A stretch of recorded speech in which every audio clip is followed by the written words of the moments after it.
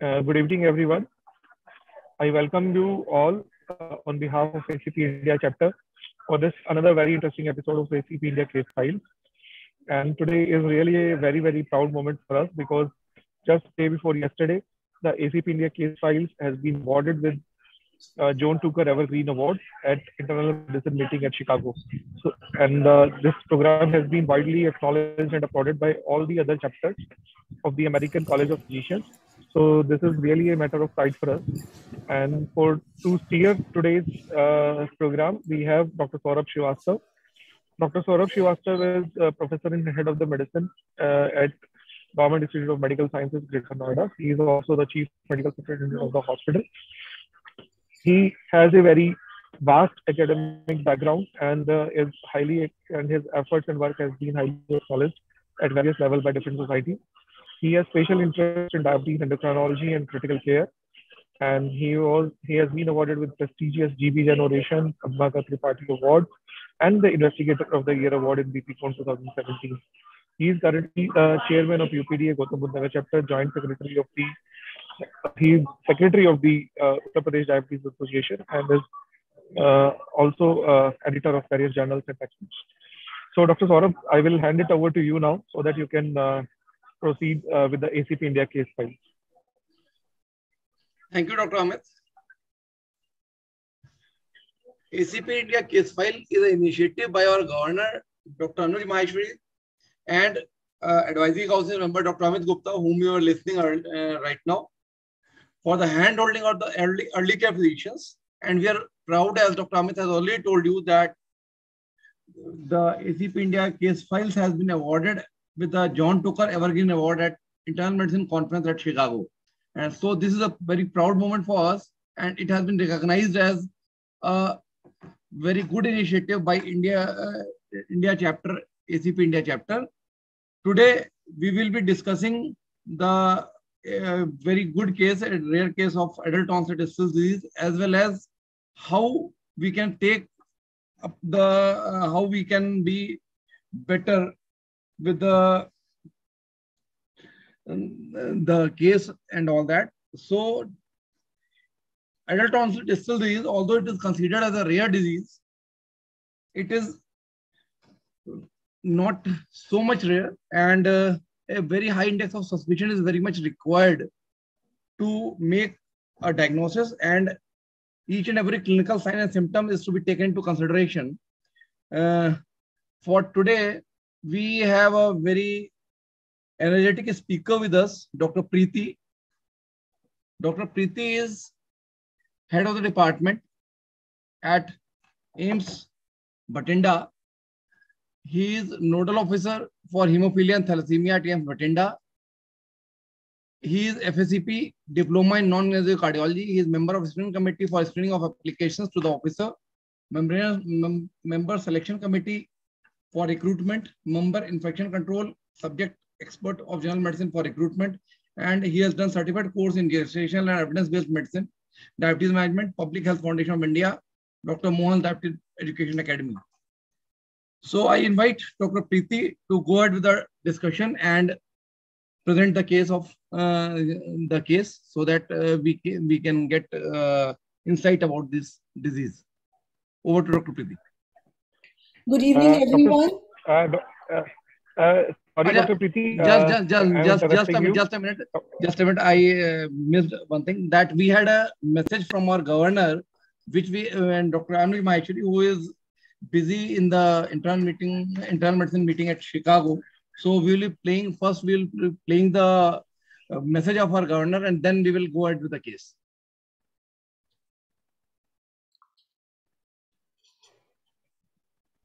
Hi friends, this is Dr. Anuj Maheshwari, American College of Physicians India Chapter Governor. It is a proud privilege for me to inform that this edition of ECP case file is being given to you at the time when this particular program has been awarded by American College of Physicians India Chapter as John Tucker Evergreen Award. Across the world, this program has been well appreciated, and many chapters of the American College of Physicians has liked this program. American College of Physicians India chapter has always endeavored to bring good program for the early career physician, which we are planning, keeping in the mind to retain early career physician as a member of the college. We always look forward to help them at every step of their life, including solving difficult cases, at the same time financial planning, insurance indemnity, as well as making their life more happy and full of well-being.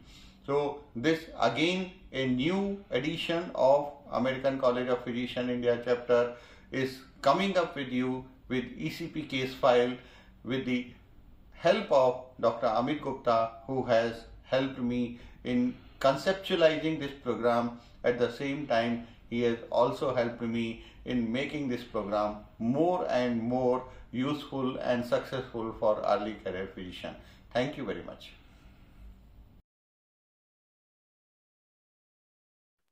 Thank you, Dr. Anuj, for the elegant message. And now I invite Dr. Preeti, whom I have introduced earlier, for his case. Good evening, everyone. Thank you, Dr. Saurabh. I would like to thank respected Dr. Anuj Maheshwari sir, Dr. Amit Gupta sir, and the entire organizing team of ACP India chapter for inviting me here today on this esteemed platform. I shall be presenting a rare case report on adult onset still disease, and I will be discussing the case report on adult onset Still's disease under the following headings. Adult onset Still's disease is a rare systemic autoinflammatory disorder of unknown etiology with both environmental and genetic factors playing a possible role in its pathogenesis. The annual prevalence of adult onset Still's disease is 0.16 case per 1 lakh people in India, thus making it an extremely rare autoinflammatory disorder. Adult onset Still's disease, the clinical picture presents as an overlap between various disorders and presents as a spectrum of symptoms mimicking various diseases like infections, vasculitis, malignancies, drug hypersensitivities, rheumatological conditions, thus making the diagnosis a very difficult process. Now let us come to the case which presented to us in our OPD 2 months back. A 27-year-old female, hypertensive for the last 3 years on irregular treatment, presented with chief complaints of fever since 10 days, rash on the left foot since 3 days, pain in bilateral knees and difficulty in walking for 3 days. So this is the patient who came to us in OPD 2 months back. She had fever for 10 days, which was continuous. It was associated with chills and rigors. It was accompanied by sore throat, pink erythematous rash with pruritus on left foot. She had pain in bilateral knees, causing difficulty in walking and was unable to walk independently. Patient had similar complaints of recurrent episodes of fever over the last 5 years. It was associated with multiple joint pains, which were symmetric, involving bilateral wrist, knees, elbows, and proximal interphalangeal joints. On examination, the patient appeared ill. She had marked pallor and she was confined to the bed.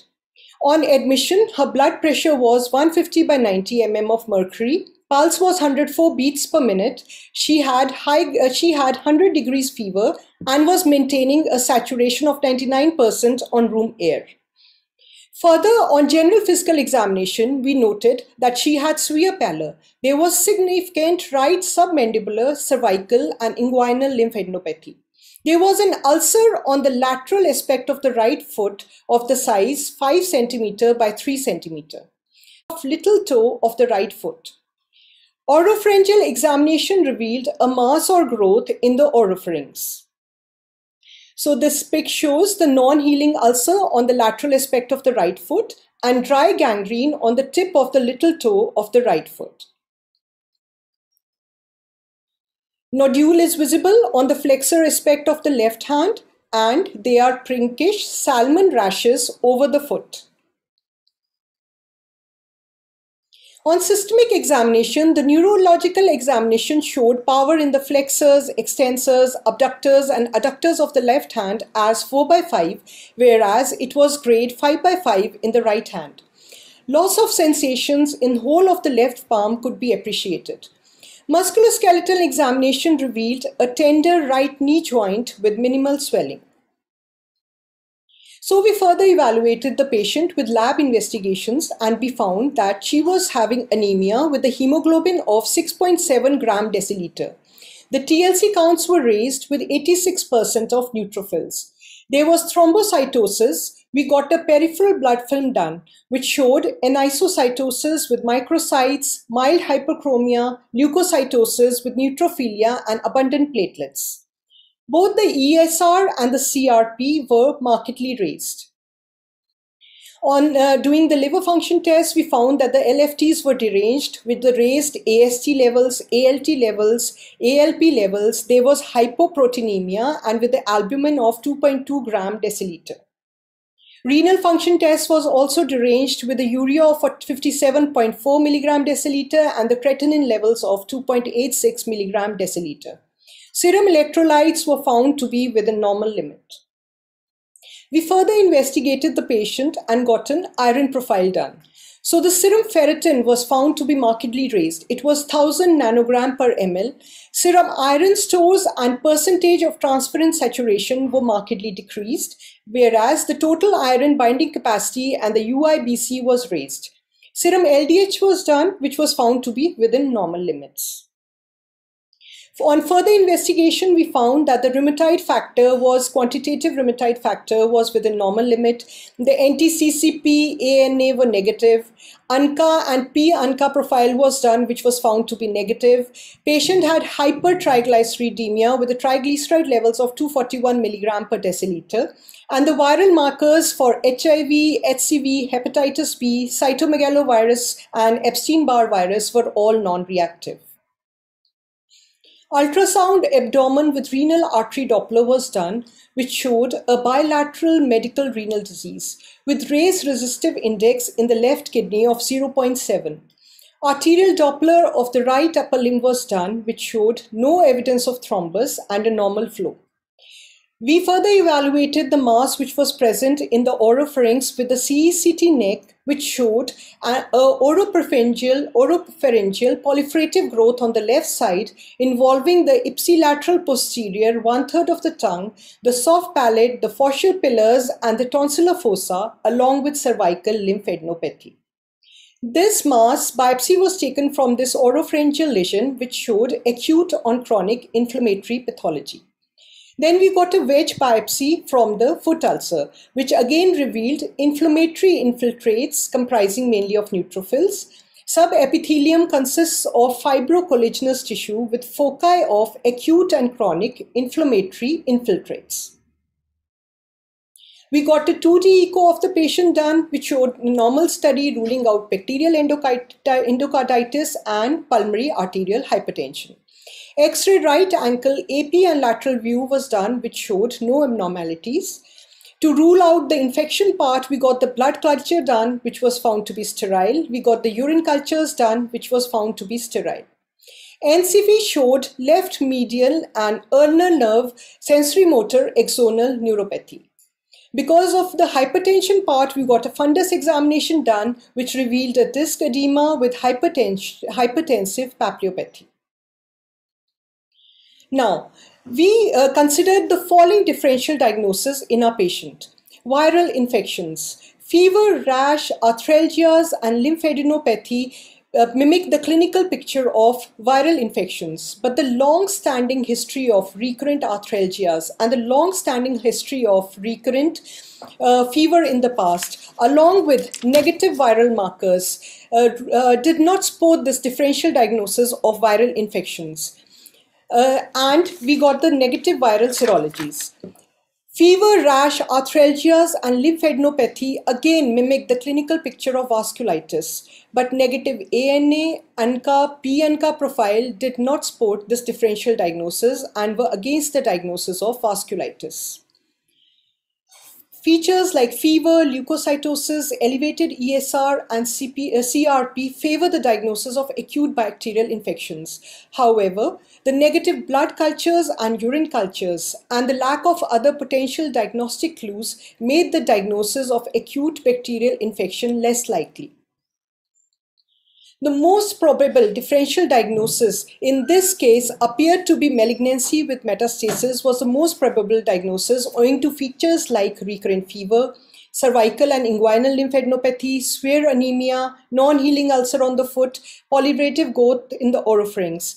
But the biopsy results and ultrasounding findings, however, counter the presence of any such malignant foci and made the diagnosis less likely. Rheumatological conditions also present with similar pattern of rash, arthralgias, and leukocytosis. However, negative rheumatoid factor levels, atypical pattern of rash, lymphadenopathy, and the recurrent occurrence of fever in the past year made rheumatoid arthritis a less likely diagnosis. Other rheumatological conditions like SLE, also present with rash, arthralgias, and leukocytosis, which was ruled out in view of negative ANA test, as most of these conditions are associated with a positive ANA test. Drug reactions, cutaneous eruptions, leukocytosis, persistent fever can be commonly present in drug reaction, but it is commonly associated with eosinophilia and lymphocytosis, which was not the case in our patient as she mostly had neutrophils, and there was no history of chronic drug intake or history of drug hypersensitivity. So to make a diagnosis of adult onset still disease, we require a clinical presentation which matches with the Yamaguchi criteria for diagnosis of adult onset still disease, which requires the presence of any 5 criteria with at least 2 major criteria. So the major criteria of the Yamaguchi criteria are fever for at least 39 degrees Celsius, intermittent lasting 1 week or longer, arthralgias or arthritis lasting 2 weeks or longer, a typical rash, leukocytosis more than 10,000 with 80% or more of granulocytes. Minor criteria are the sore throat, recent development of significant lymphadenopathy, hepatosplenomegaly, abnormal liver enzymes, particularly aminotransferases and lactate dehydrogenase, negative test of ANA and rheumatoid factor. And the exclusion criteria are infections, malignancies, and other rheumatic diseases. So application of this criteria in a current patient. Our patient had fever for more than 1 week, arthralgias more than 2 weeks, leukocytosis more than 10,000 with more than 86% granulocytes, accompanied by sore throat and significant lymphadenopathy. So after exclusion of all other possible diagnoses, a tentative diagnosis of adult onset Still's disease, hypertension with chronic kidney disease, and anemia secondary to iron deficiency plus anemia of chronic disorders was made. So treatment given. During the early course of treatment, we started the patients with non-steroidal anti-inflammatory drugs for arthralgias, and we put empiric antibiotics to treat the possible infections. But after ruling out infections and malignancy, TAB prednisolone 0.5 milligram according to the weight per kg was started. Non-steroidal anti-inflammatory drugs were continued along with symptomatic treatment. And coming to the follow-up of the patient, 2 months following steroids, fever had subsided, the rash disappeared, there was no joint pains, lymphadenopathy had subsided. And following 2 months following steroids, ulcer started to heal and the neuropathy had improved. Patient was able to walk independently, and you can see the lipstick sign after 2 months of follow-up. So coming to the discussion part of adult onset Still disease, it is a rare autoinflammatory disorder that often escapes diagnosis owing to its low incidence and presentation that overlaps with a variety of other diseases. The etiology is unknown. However, some environmental and genetic factors have been suggested. Predisposing factors like HLA type B17, B35, DR2, DR5, DRB111, and infections including Mycoplasma pneumoniae, Campylobacter jejuni, and Yersinia enterocolitica have been one of the predisposing factors for it. Patient presents with fever, which is quotidian or double quotidian. There is a salmon-colored rash, predominantly involving the trunk, but also involve the palms and the soles. Arthralgias are present, ranging from mild oligoarticular to debilitating polyarticular destruction of joints. There can be lymphadenopathy, hematological features like leukocytosis and normocytic normochromic anemia. Other clinical features can be pericarditis, pleural effusion, elevated liver enzymes, and generalized abdominal pain. Now, if adult onset still disease is not detected early and treatment is not initiated early, there can be complications which can be really life-threatening at times. One of the life-threatening complications is reactive hemophagocytic lymphohistiocytosis, or RHL. It occurs at the time of diagnosis or during the course of treatment. High fever, falling ESR, falling leukocyte count, falling neutrophils with with transaminitis, and hypertriglyceridemia and hyperferritinemia are the various features. It is associated with high mortality. It can sometimes be precipitated by drugs which are used in the treatment of ASOD, like interleukin-1 inhibitors and interleukin-6 inhibitors. The treatment involves high-dose steroids, cyclosporin A, and cyclophosphamide. Other complications are the coagulation disorders. DIC and TMA occurs in the acute phase. It should be suspected if there is mucosal bleeding, fulminant hepatitis, and stroke. Thrombocytopenia, elevated PT, APTT, and D-dimer. Again, the treatment requires ICU care, high dose of steroids, IVI immunoglobulins, cyclosporin, and sportive care. The less frequent complications can be pericarditis, tamponade, myocarditis, and pulmonary artery hypertension. Pleuritis and interstitial infiltrates can be there. They can be fulminant hepatitis, or secondary amyloidosis can also develop as a complication of this disease. So how will we make the diagnosis? Mainly clinical, with non-specific biochemical and hematological abnormalities. There is elevated acute phase reactants like ESR and CRP. Leukocytosis with predominant neutrophils, negative rheumatoid factor, and ANA test. Raised serum ferritin can provide a clue. However, there are no specific biomarkers that exist for the diagnosis of the disease. Amongst the several diagnostic criteria proposed, Yamaguchi criteria has the highest sensitivity. Now, iron deficiency and adult onset still disease. Iron deficiency anemia in adult onset still disease can present with raised serum ferritin. Iron deficiency and anemia of chronic inflammation can coexist. Even when ferritin level is elevated, it is entirely of iron-free apoferritin form. Adult onset still disease associated with coagulation disorders with microvascular thrombosis and dry gangrene were reported in few case reports. Similarly, peripheral neuropathy complicating adult onset still disease has also been reported in very few case reports.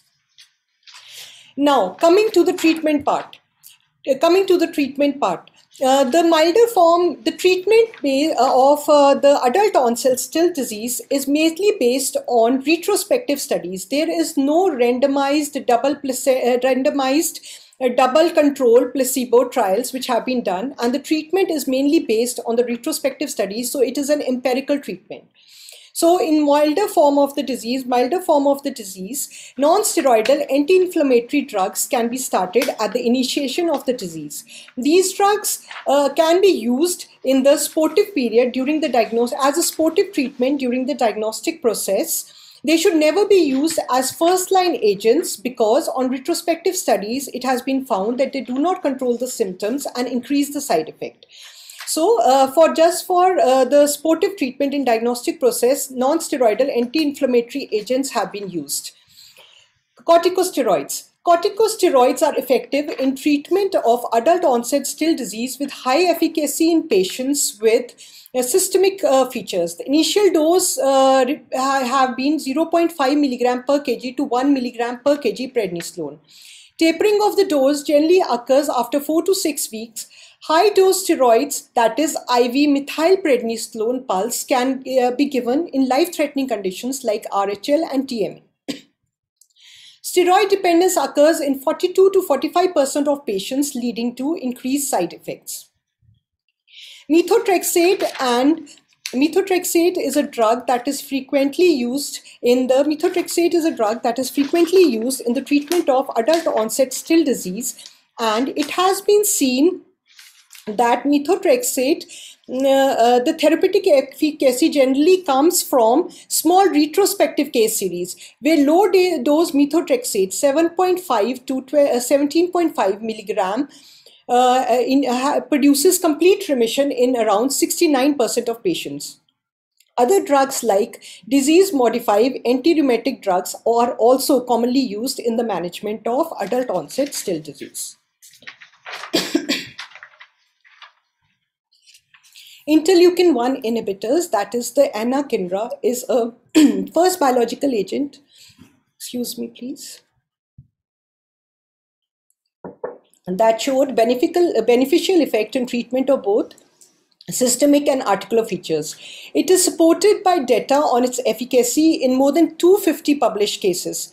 Prolonged treatment is required for articular symptoms.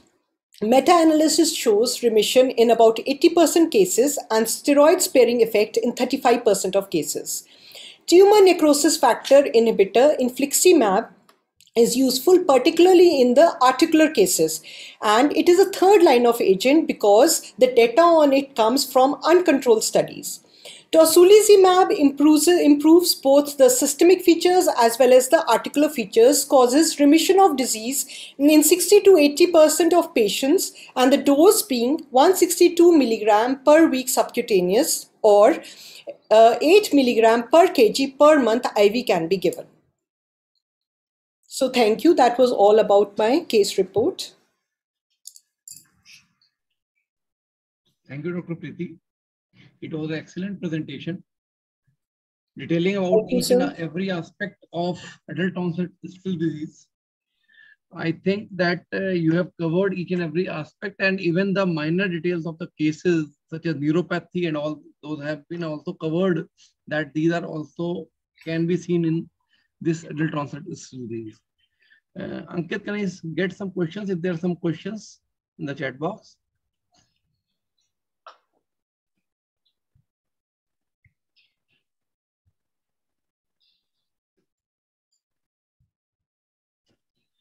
Again, I will reiterate that as you will also agree to me that always a high index of suspicion is very much required. Yes. And in this case also, as we have already seen that there was not very efficient markers which would have been suggested that this is the case of adult onset disease. But still a slight rash with the fever and arthalia had given a clue on which you proceeded and got the other markers, and the patient got fitted into the criteria for Yamaguchi criteria of adult onset disease. Yes. So again, this is very important that everyone should have a high index of suspicion for each and everything, and every early care physician should keep his mind open, and everything should be there, and you should keep an eye on each and every sign and symptoms which are there in a patient, because patient speaks by himself or herself. So you should have an eye on all the features and all the symptoms to be able to reach a diagnosis. And once you have reached a diagnosis, it is very easy to give a treatment. Yes. So from our point of view, we should have a high index of suspicion for each and every sign and symptoms, and then we should proceed with the case. Yes. Most of these cases present as pyrexia of unknown origin. Yeah. So high case of suspicion is required because there is not a single biomarker for diagnosis of this disease. I think there are no cases, no comments, and no questions. So we will. Yeah. We got one question from Deepak Jain, who is asking, what is the long-term prognosis of adult onset still disease? So the long-term prognosis of adult onset still disease, in 1/3 cases of the patient, adult onset still disease will recover. There will be a single episode of adult onset still disease, and after initiation of the treatment, there will be no relapse. But again, in another one-third patient of cases, we can have relapse. The relapse are though not very severe, and they can be managed with treatment. But there is another one-third patient group of patients in which there will be recurrent relapses, and patient may require immunosuppressant drugs to manage those relapses.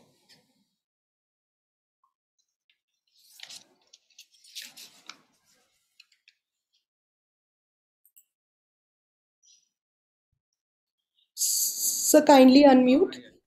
Dr. Deepak, you must have got your answer. I think if there are no questions, we can move to the second talk.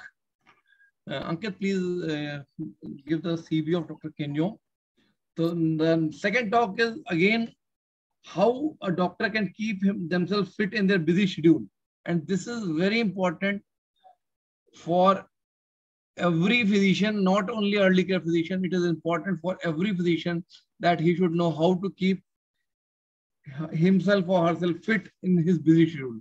And Dr. Kinjom is CMO, SG Commandant in Sports Medicine and Trauma Specialist. He is currently attached with Training Directorate in CRPF as a Chief Medical Officer and in charge of sports and training of CRPF. He has served in Northeast, Assam and Kashmir, downtown Srinagar mainly, as a GDMO and combat doctor. He hails from northeastern states of Arunachal and Meghalaya. Fellowship, he has got fellowship in accident, trauma and emergency from MS Ramaiah Medical College, Bangalore, and has got his post-graduation in sports medicine from Patiala, Punjab. Dr. Kinjom will be talking to us about how we can keep ourselves busy in our busy schedule. Over to Dr. Kinjom.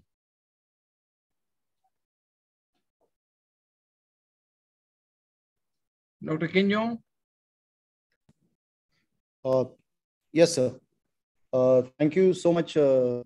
Saurabh, sir, for introducing me. And I also thank the ACP Indian chapter for inviting me. And it was a very good talk from Dr. Preeti about Still's disease. I handle a few of them, and this is like, so you rightly said that, I hope I'm audible. Am I audible? Yes, sir. Yeah, you are audible. You are audible. You are audible. Okay.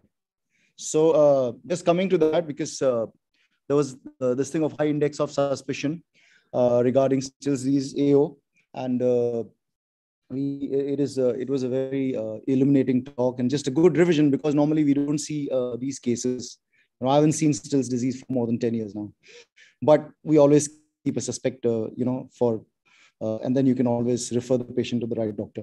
So just coming to my talk, and after medical and technical talk, mine will be a little bit more of a conversation kind of stuff, and very important, because I think I believe it seems to be a very simple topic, but I think that it is very, very important in terms of young doctors. Not only young, I say, why only young? Everybody should take care of our own health. And doctors are supposed to be the guardians of health and disease for the country, but we don't seem to take care of our own health, which is simply because most of the time it's because of the lack of time, which we say, but also would be the lack of drive maybe. And also, I think more of the lack of culture of being fit. But I think now times have changed, and with I'm just trying to. Am I allowed to screen share? Yes. Yeah. So, yeah, I'll just share my screen. Your screen is visible. Yes. Thank you. I got it. So just a second.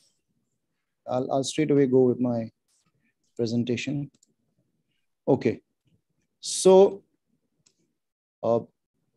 which we feel is very important, but that's why the talk is here today. It's how can doctors keep themselves fit in their busy schedule?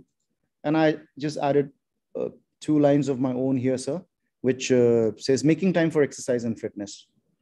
So I think especially after this COVID situation, and with the rampant action of,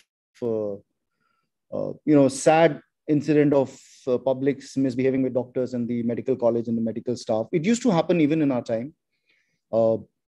Rarely in the medical colleges because you're in strength, but normally these happens in small centers and nursing homes and all that stuff. So I think that's also the reason why we need to work on our fitness. So this would be the general story of each and every doctor, I think, that we are trying to excel in our career, studying, maintain social life, hydrate well, try and get exercise, text everyone back, text messages, telemedicine. People want the treatment on the phone. We stay sane, survive, and also be happy at the end of the day. So with the topic, basically, as young doctors, we get busier and busier. Exercise is unfortunately one of the first things that we compromise on. Exercise and fitness, which means that it's a compromise on our own health, which is a compromise on our quality of life and productivity. Because I always feel that a fit and healthy doctor will always be more efficient and more useful to the society and to the patient. So I'm here today to just discuss with all of you that it is your health and fitness should be the last thing to compromise, and how you can manage to exercise every day, even when you are super busy. So most of us, struggle with making time for, especially this was more to do with the young and upcoming doctors. Do we make time? Because we have a crazy OPD schedule. The patient load is, it's going heavy OPDs, especially those in government and even in private now. I don't see the difference. Before we say a lot of heavy load in the government also. But if you look in a government hospital, if there's an OPD of say 100 patients or 150 to 150 patients, we have a unit head, we have an HOD, we have an assistant professor, we have junior resident, senior resident, PGs to at least assist with the OPD. But in the private setup, you're all alone most of the time managing your own OPD. So and with a very heavy load. So I think this is one of the times. And then you have your clinical meetings, your emergencies. So you can never sort of get exercise, because by the time you're done with the duties, you're almost tired, fagged out, fatigued. And add to this, those who are married. Some people marry young. Then you have your kids to take care of. You feed them. And nowadays with single families, with both the husband and wife working, with no help around, it is very, very difficult. So that's when you think that your sports game, spin class, date your yoga mat or friendly matches you had, when you were you had in your college time, when you were not married or when you're not fully joined a job, then that's the first thing to go from your daily to-do list. Even for those who have been physically active before they started getting onto the practice or the initial phase of the career. So it's exactly during those times when you feel like you're running out of time instead of running. So your workout becomes more important than ever, actually. So not just if you're working towards a goal or training for a race, but because even 20 minutes of your physical activity can drastically improve your mood, mindset, overall well-being. And that's good for you, actually. Your boss, your head of the department, your kids, your wife, and your significant other, your family. So basically what I've done is, how can you make time for exercise when life feels crazy? Here are 10 ways to keep your workouts in rotation, no matter how busy you are. So for those who wants to, generally as doctors, we like to make notes. So I just got a lot of stuff together, but I said 10 basic things that we can take care of. So we'll talk on balance, routine, and versus flexibility. We like to balance our life. We always say we want a balanced lifestyle. Then lifestyle modifications and alternative exercise or physical activity. We have scientific process and social media for behavioral change. And we can take WhatsApp group, FA, Insta, etc. Prioritize exercise over unproductive tasks. Find something you enjoy, anything that makes you move. Remember, our bodies are designed to move, not to sit in one place. Master your mindset and get inspired by life stories of people or colleagues we can relate to.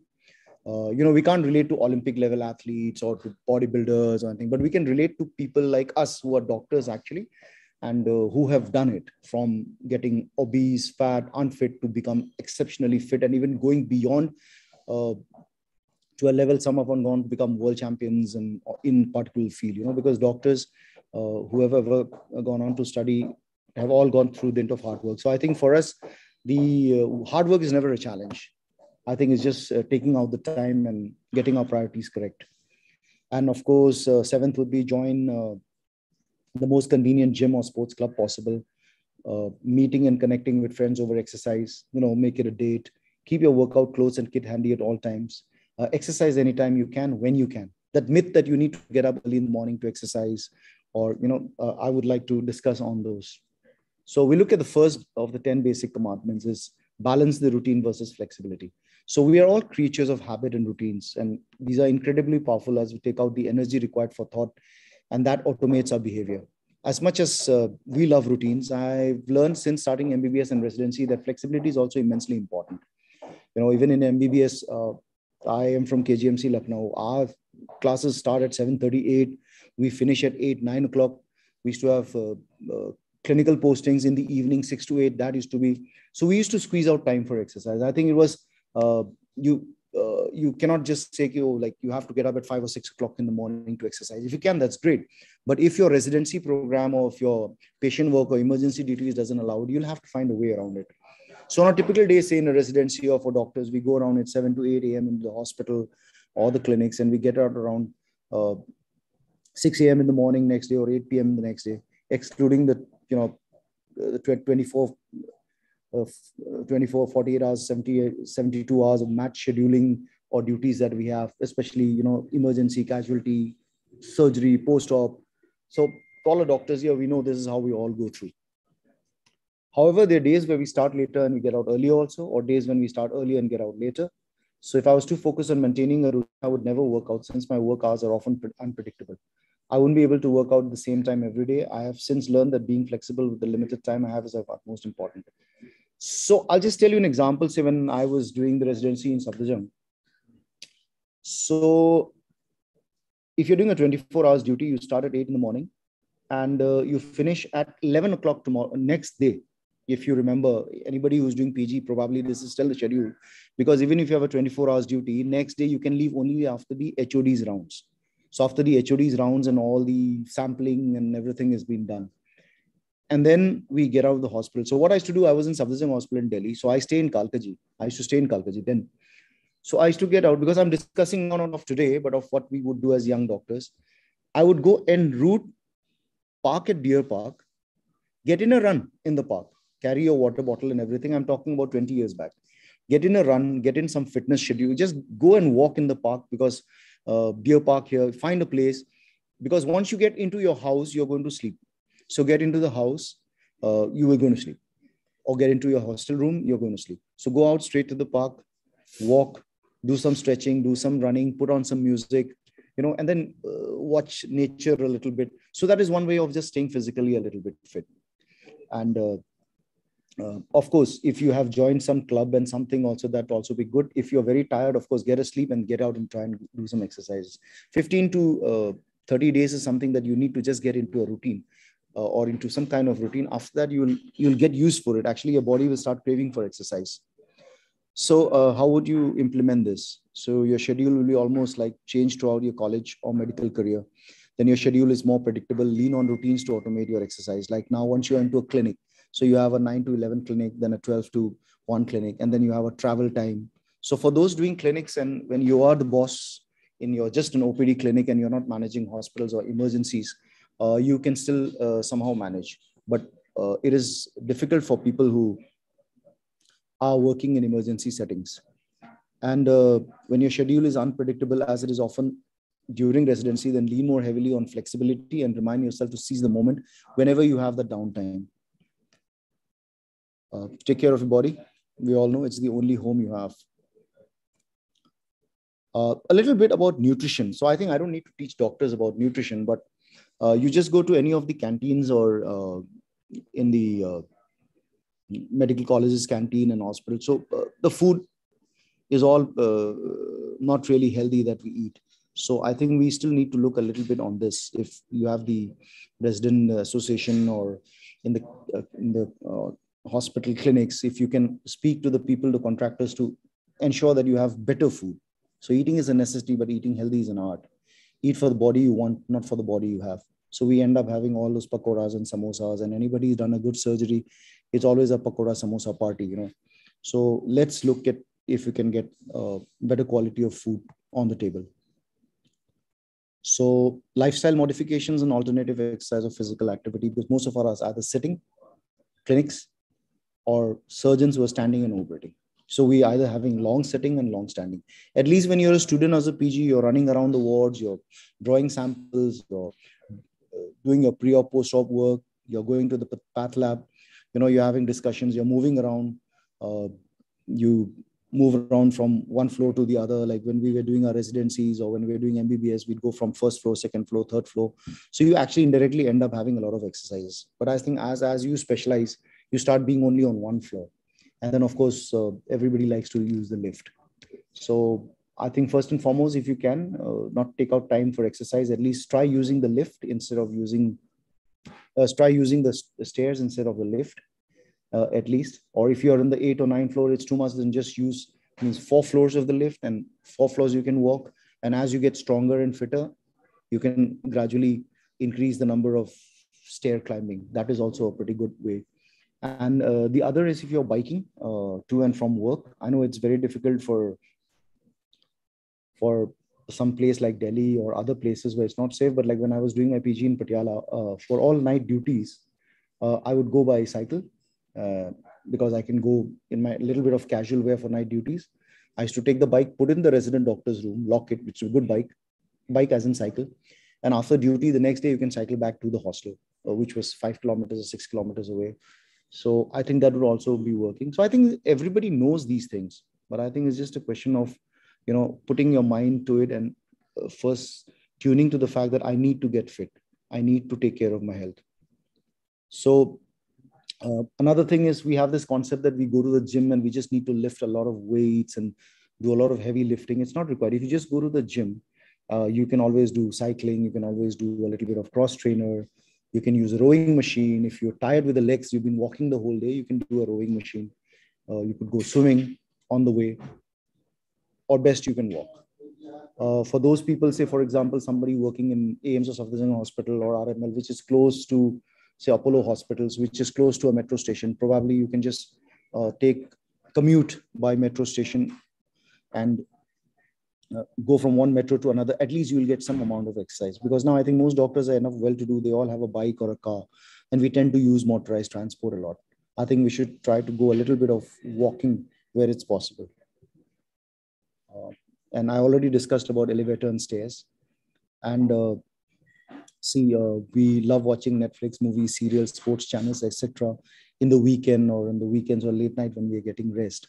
So if you have a house of your own and if you have some space, you could probably invest in a small wheelchair or a cross trainer or something like that. So while you're watching the news or movies, you can actually do a little bit of movement. Once you're warmed up with while watching the movie or the cricket match or the IPL, you can go on with the exercise cycle or the cross trainer and do some stretches with the yoga mat, etc. And of course, like we say, those who are studying for higher studies, like, doing for those who have done MS, doing MCH, going for higher studies or going for PhDs, you can use your study breaks also when you're studying also. And you can just do whatever stretch, move, dance, jump, just move. I think that's important. Of course, we look at scientific process. When we look at scientific process, we've all studied physiology. So we can do a little bit of own studying of physiology of exercise.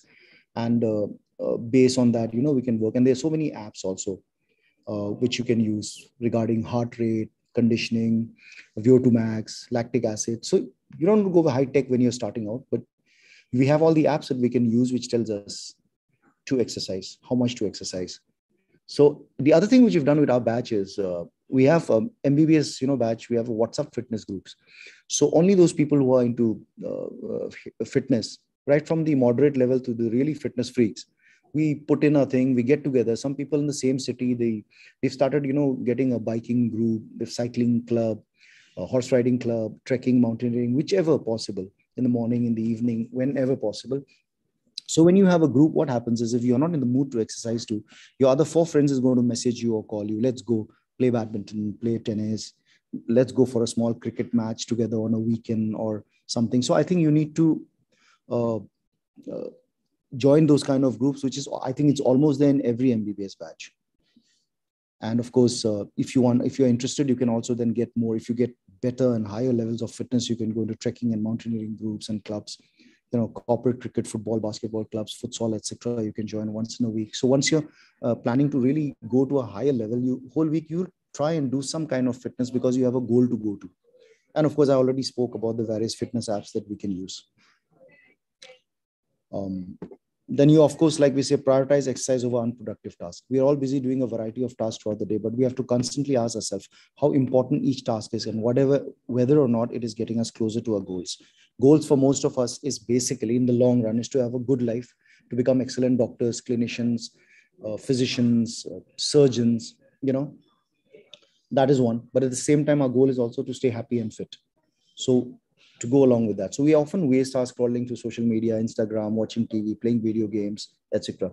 So unless these activities align with our aspirations and goals, then they are most likely not making a meaningful contribution to our lives. So in order to exercise regularly, we should prioritize our workout sessions over these unproductive tasks. So, and you know that exercise not only benefits your health and mental well-being, it allows you to stay focused on your daily task. And our task are to become excellent clinicians. Increased focus leads to increased productivity, which ultimately leads to you reaching your goals faster. One of the most reliable ways to ensure you exercise regularly is truly enjoying your exercise. So I would say here, most of the time, what happens is when you start out exercising, we end up going to exercise with people who are really good in walking, very fast walking or running. So don't do that. You can go to a gym or club, somebody who can help and train you, but always do something, because we doctors, we have a lot of, unless you've really been training or you've played at national level or state level to some extent, I should say that don't go for the pain, no pain, no gain belief, which they say in gym. No, first you should be enjoying yourself. It's only at the later stage when you cross the moderate level, when you really now you go to the next level. So you'll need to go for progressive overload. In progressive overload, you're going to have soreness, not pain. You're supposed to have muscle soreness, post-exercise muscle soreness, not pain. Pain is definitely looking at injuries. And if you have pain, you're not going to enjoy going back for the exercise again. For example, you love to cycle. Suddenly you go to a cycling gang, which doesn't cycling like 100 kilometers, 50 kilometers in a day, and you just cycled. You're going to have saddle soreness. You're going to have tendinitis. You're going to have so many issues. So start slow, make sure you enjoy it. And we need to be realistic with it also. So, and choose something that you love. And that's important. Choose a physical activity that you love. And like we said, again, master your mindset and get inspired by life stories of people or colleagues we can relate to. Now, if it's very difficult for us to be inspired by Olympians or we get inspired, but to do that kind of thing, which they've been to be an Olympic medalist like Neeraj Chopra or any of these top level athletes, they have started from the age of 5 or 6, 7, 8, 9, and they've been training for 15, 20 years. So it is even if they stop exercising, they become very unfit. So I think when we start out, for us, we should look at whom we can relate to. We look at doctors, we look at colleagues whom we can relate to. Think of working out as something enjoyable. Never think of it as something you have to do, but instead of something you want to do. This has worked for me for so many years. There are so many inspirational and transformation stories amongst our medical fraternity of every specialty whom we can talk to personally and ask for tips also. So I just give you a small example here. We have Dr. Sagar Bedi. He's on Facebook a lot. And this is how he was a couple of years back. And then he started working out. And this is how he is today. I think this is slightly older pic of which I got from him with his permission, of course. And this is how he's gone to a next level now. And he's a guy who loves to eat, not exercise, and just do emergency duty. He's so exhausted, he goes back home and sleep. And he enjoys time with his family. He loves to cook. He still loves to cook. He still loves to eat. He continues that, but now he's eating healthy. So this is him today. And Dr. Pallavi Aga, I took her permission today to put these photos of her. She had been an assistant professor radiology in KGMU. And she resigned when she saw that it was taking too much of her health and time and so much of a sitting job. When we first communicated, I just gave the same advice which I've given you guys. She went on to start doing small walks and small little exercise issues and everything. And then she took a decision that my health is most important. And with seeing so many health issues in the family too. And this is how she looks today. She's based in Delhi now, and she is now giving advice to elite runners, elite cyclists, nutrition too. So she is doing that. Besides, she's still doing her radiology, but it takes a lot of guts to resign from the post of a professor of radiology in KGMU and to go and pursue your dreams. And her dream was basically, it started out just to get fit and healthy and not to fall sick all the time. And she felt that it was not, I'm not asking all of you to leave your jobs like she did. Sagar didn't leave his job. He's still continuing doing what he's doing. I'm continuing what I'm doing. All right. But this is one of the few examples, that when you decide to do it, and Pallavi was never into exercise and all. Sagar, at least when he was in college, used to play cricket and all. So you can still attribute that. So I think even in your own batchmates, in your college seniors, your colleagues, you will find such examples and you can talk to them and how they did it. And then you find out what is best for you and use it. The other thing I would say is join the most convenient gym, swimming pool, sports club possible. We don't want to contribute 5,000 rupees. Why should we give? We feel it's a waste of money, but we go out and spend money on drinks and even cold drinks, which is not healthy, and food. And you just go out for a movie and a dinner, it's 5,000. But we are not willing to invest 5,000 rupees for a club charges, which you have options. So you don't have anyone, you can play squash, you can play. And when you go to a club, you meet people, which is very important. And then if there's a club or a gym nearby, you just have to cross the road. So look for something which is close by, because you end up going in a vehicle and you don't find parking, you don't find this, and you lose the drive. So I think it's very important if you can get something which is close by, which you can at least start with. Going to next level, then I think nobody can stop you wherever it is. But it's always the initiation part of it, the starting part of it. And of course, like I said, meeting and connecting with friends, family over exercise, make it a weekend date, friendly cricket, football, basketball matches with friends, colleagues, which I already discussed in the previous initial part. And another tip I would like to give you is when I was doing my fellowship in Bangalore, we didn't have time. But what I did was I joined a weekend salsa class, because I just felt I wanted to learn salsa. And I did salsa. And then from there, I learned a little bit of merengue. We learned a little bit of dancing. And it takes a lot of energy. It takes out a lot of energy. And it's a very good place to meet people. It's a very good place to meet people and make new friends too, which is really good. And of course, we aim for a cumulative movement, over a long period of time. It's not that you just go on just a weekend or just one day and you exercise so hard in the gym and the whole day you're just sitting. So I would just add that, for example, what I do also is when I have to see patients, I see the patient in the consultation room, if possible. Say we have the physiotherapy unit, I examine, because the physiotherapy tables are broader. So if I examine patients, go right up there and examine the patients over there. So even walking to just examining the patients also sometimes helps. And sometimes if I need certain investigations to be done, I walk with them. If possible, if I have time, I walk with the patient to the lab, and then I discuss with the pathologist or the radiologist on what are the investigations to be done. And we have a little bit of clinical discussions. So for those who can do this, I'm sure in say a corporate hospital, you can always go to the radiologist and just discuss your cases with the radiologist face on. So you make better relationships and you end up walking a little bit, which is good for your health. And then of course you have these clinical discussions with your colleagues, which will help you in managing your patients better. And the other thing is keep your workout clothes, sport kits at handy. If you're somebody who drives, you can always keep like a swimming. Supposing you like to swim or learning to swim, on your way home you can learn to swim. So you can just ensure that you keep a kit, because we all carry bags nowadays. For those students or even junior doctors, we carry bags. And those for senior, a little bit on the senior side, you have a car. You can keep it in the boot or the dicky. If your kit in the dicky, and if you just feel okay, aaj mere jaldi OPD ho gaya, 2 patients cancelled, 1 surgery got cancelled, 1 surgery finished fast, we finished our rounds earlier, you could just go into the gym or the swimming pool or the club and take out time for whichever sports or physical activity that you choose. I think that will help you. And of course, I always say exercise anytime you can, whenever you can. Get up even earlier. They say you have to get up early. No, don't wait for that perfect tomorrow or New Year's resolution or birthday or some miracle day to start exercising for getting fit. Exercise and keep moving wherever given the opportunity. Keep moving, aim to get stronger too, as that will benefit you and your profession too. Because most of us, we look at only aerobics. Finding a balance, like I said, where you do both aerobic and strength training exercise. I see that most of us, I have a few doctor friends who are into martial arts. So because martial arts is one thing we always think of in terms of contact. A lot of martial arts, we have our own, it's like yoga, where you have your own different katas, and also in karate, where you can do the drills yourself. So wushu and all that stuff, you can pick up weapons. So you can think of martial arts as a source of fitness, because once you learn initial phase, maybe you learn some coaching. And let me tell you one thing, we think nothing of it, but people are willing to help doctors. Because if anybody approaches, I've seen moment you tell people that you're a doctor, it's not a bad world out there. I've seen a lot of trainers and coaches are willing to teach and help you, provided you take out the time. So they're willing to do it for free also for you. And if you definitely pay, nothing like it.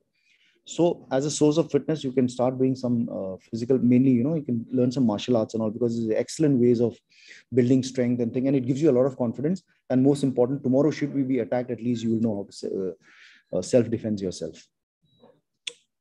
So just few martial arts, sports pictures here. The other thing is, if you have an opportunity, this is just a photo. So I was given an assignment, say, to give a medical cover to the Divyangs, as in, the specially abled of our forces, from Sabarmati, Gandhiji's ashram, to here in Delhi at the Ghats.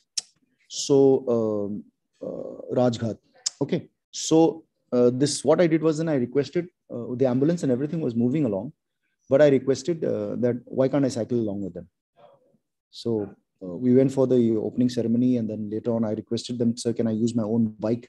So I got my bike, and then I've been cycling with them. So it was a duty the whole day. But at the same time, I enjoyed my duty. I managed to get fit. So if you're on a duty for a marathon, say, and wherever possible, and you're covering a marathon duty, people are running, you're on a bike. So you can give a medical cover through the bike cycle also. So these are small things that you can do, perhaps. There are a lot of sports where, say, in a football match, I can't move. I'm supposed to sit there and keep my eyes on the field. But there are a lot of events where you can give, if you're asked to give cover to an event, wherever possible, try to get involved and move. Just one picture here to say whatever sport. So tennis, trekking. Thank you all for your patient hearing. I wish you all good luck for your career and health in the new age and challenging times of COVID-19. Stay safe, stay strong. If you want to connect with me, this is my email ID and my WhatsApp number. I'll be very glad to help doctors to find road to fitness. We also, if you can see the logo, there is the Indian Society for Sports and Exercise Medicine, which is a group of sports medicine specialists.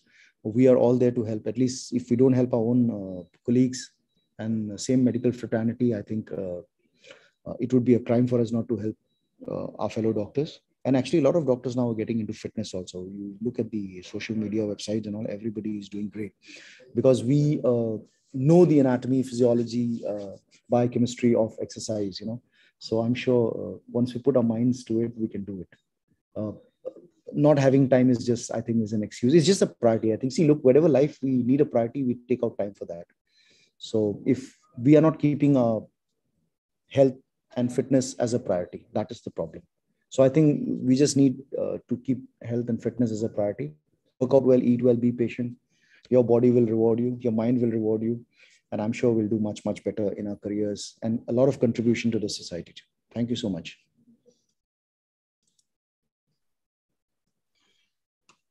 Thank you, Dr. Kenjom.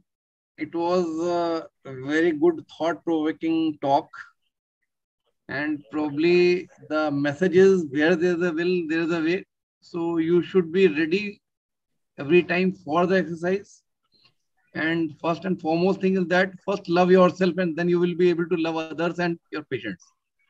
So that is the basic of being fit. And one thing I must say, that every doctor has a treadmill, has a bicycle, which is being used for some other purpose, not for doing exercise. So I think that this inertia should go, and we should be there to have some workout and have some exercise in our life, and that is very much important. And every time, wherever you want, you can have an idea and have an opportunity for exercise. You just use that opportunity, and that will be keeping us healthy. Dr. Amit? I think it is highly impressive. And Dr. Kenjom, you are really an inspiration for the entire medical fraternity. And slides which you have shown and the way in which you have presented, and actually you have given the solutions to us. You not only talked about the fitness, but you have actually, because you have gone through that situation, then you have actually given all the possible solutions to us, so that I think it would be great we can have a live session with you and we can talk more about the fitness, and that would be wonderful.